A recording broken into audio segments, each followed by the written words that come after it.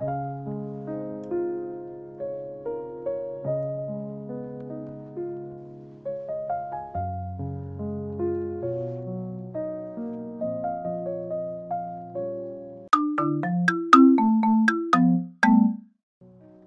there, this is Veronica. Today we'll be making a tablet sleeve. I had this design for a while, but I could never decide how I want the closure to be. And I actually had that struggles in this video as well. The end result doesn't look like what you see here on the design, and also it's not the same as my first edition for the templates. So let's print out all the patterns and make them into templates.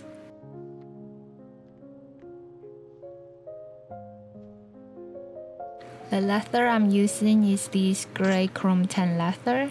This is about 3 to 4 ounces. I like to use this leather is because the flash side of it is very smooth and clean and even. So today we're actually not going to make a fabric liner for the tablet sleeve.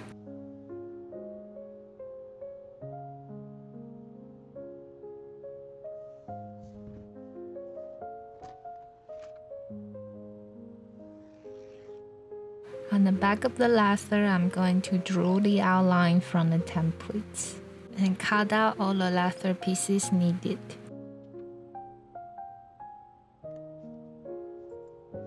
We'll first finish the front side panel. On top of the front panel, I'm going to add a pocket. And since we're going to stitch the front pocket on, I decided to add another pocket on the back side. That will share the same stitching holes, and that will give us 2 pockets. So I used the same template to cut another piece of leather for the inside.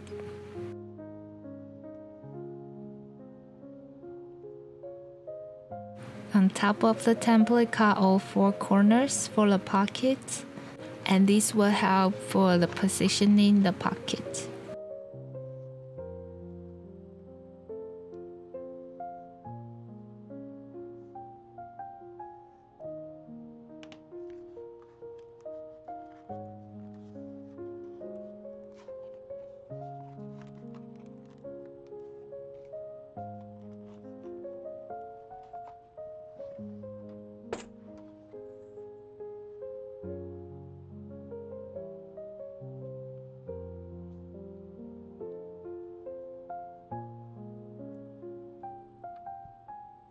Put the template on the front panel, then trace out the corners onto the leather.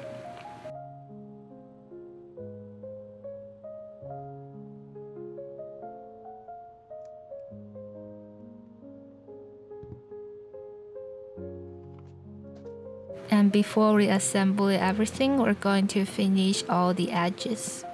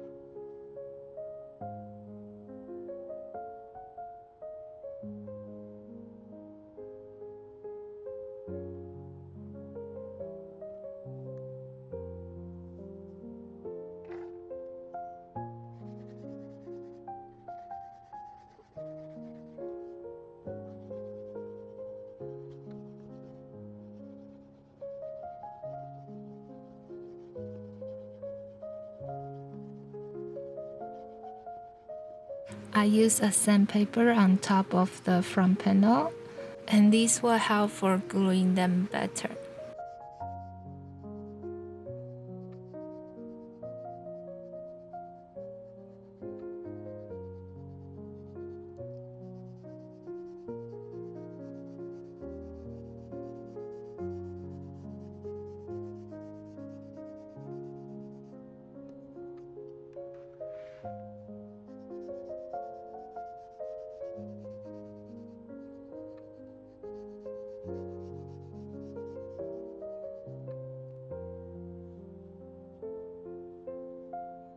Then we're going to glue the front pocket onto the front panel.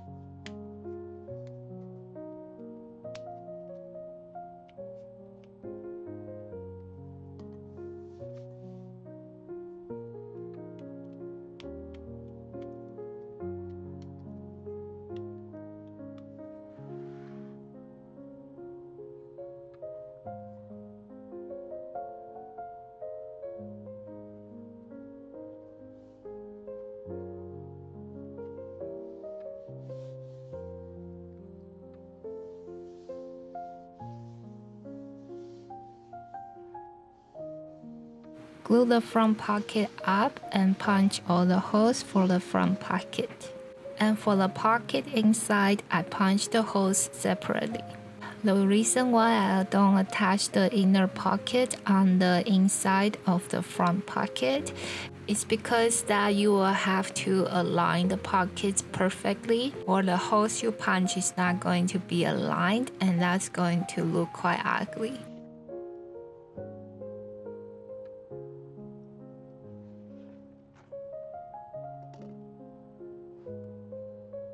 So now we have the front panel and the front pocket attached.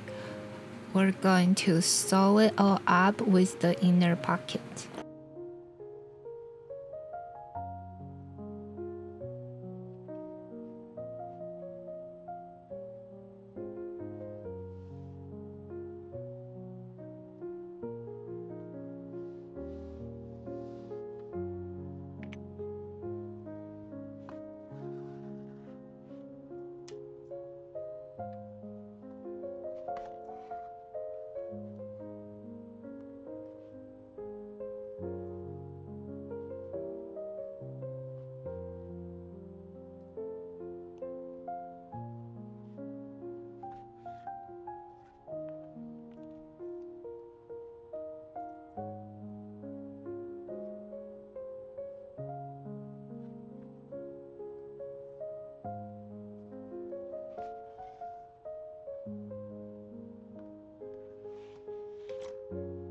Sew them all up, and now we have our front panel with 2 pockets.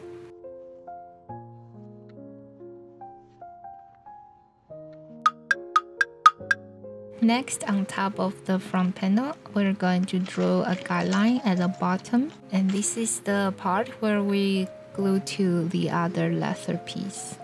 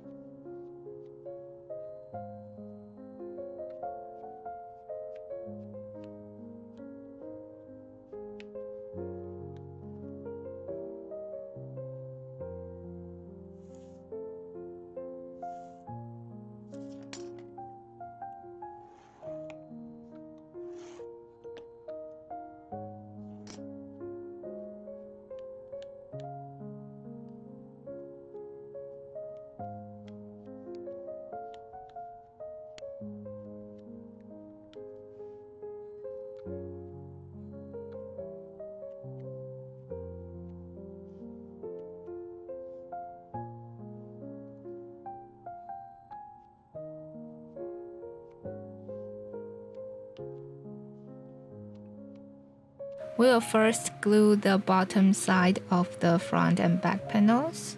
Then we'll punch the holes for stitching.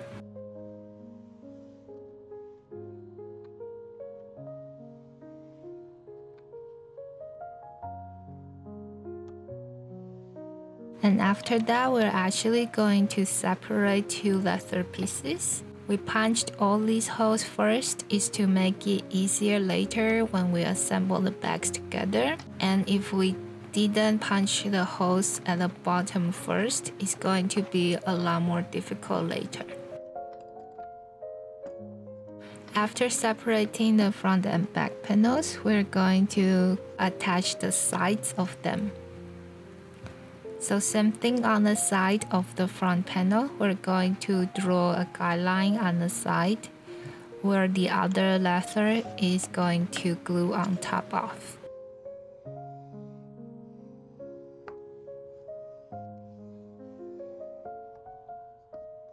Glue and stitch them together on both sides.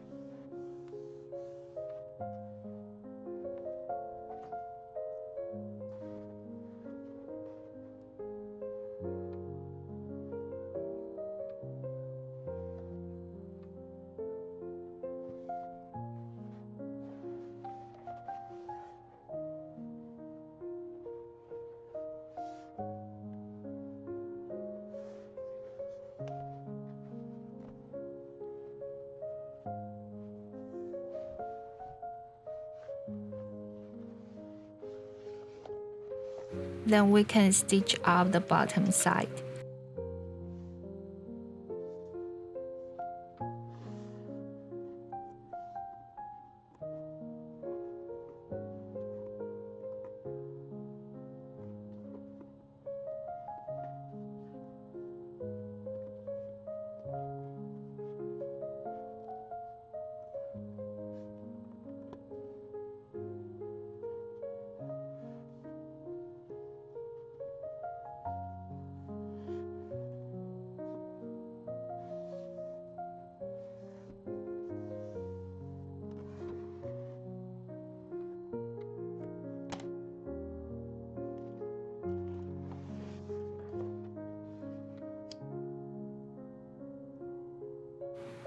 Sew the base up, then we're going to flip the whole bag inside out. And we still have two corners to finish. And we're going to sew them up on the inside of the bag. So fold the corner up like so. Then we're going to sew them together.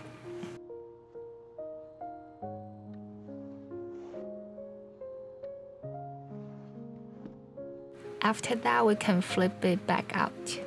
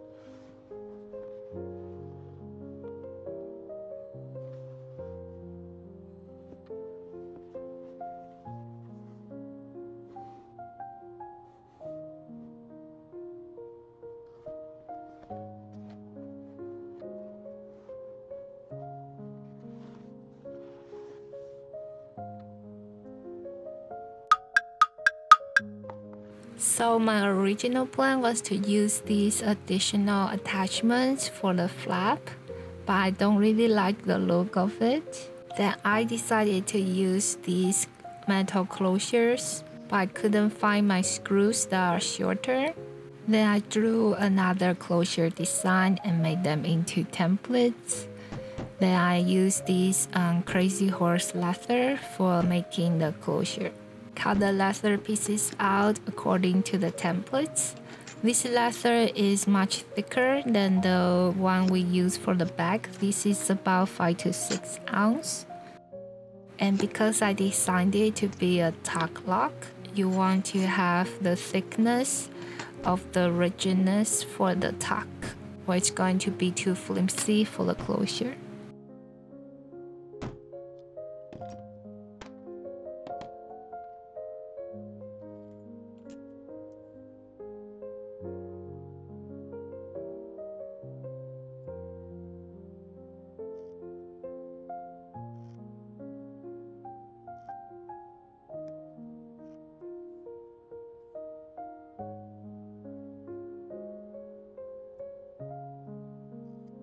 On top of this octagon, we're going to cut 2 lines, and then we're going to run a strip through these 2 cuts, and that is going to form the tuck for the straps to go through.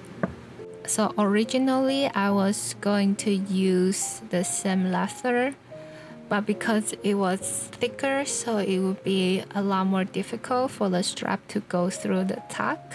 And you will also make the octagon leather to be not as flat. So then I used the same leather we used for making the bag. Place the strap in and adjust the strip for the tuck.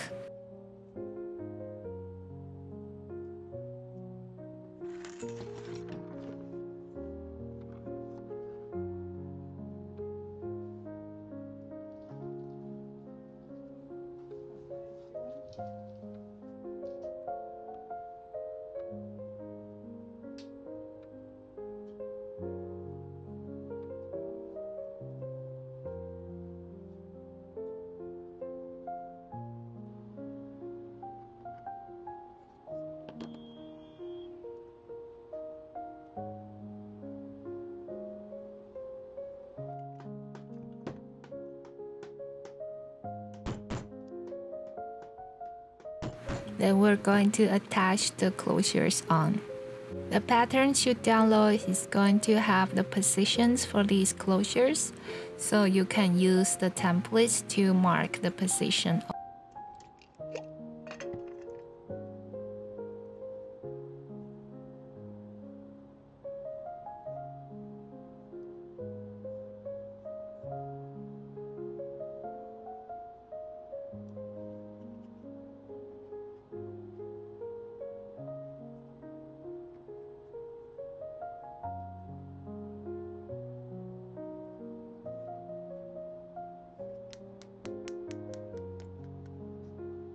I add a couple rivets on the attachments that goes on the lid, and this is going to add a little bit more weight on the attachments, which helps the lid to stay closed.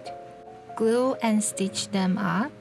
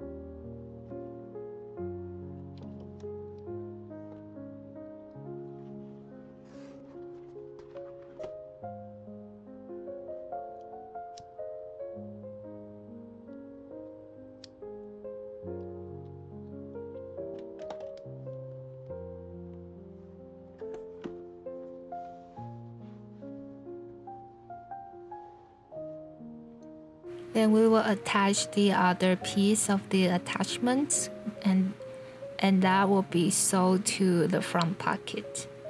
And I left the ends of the strip for the tucks, just for the look. They are not adjustable, they will still be sewn down.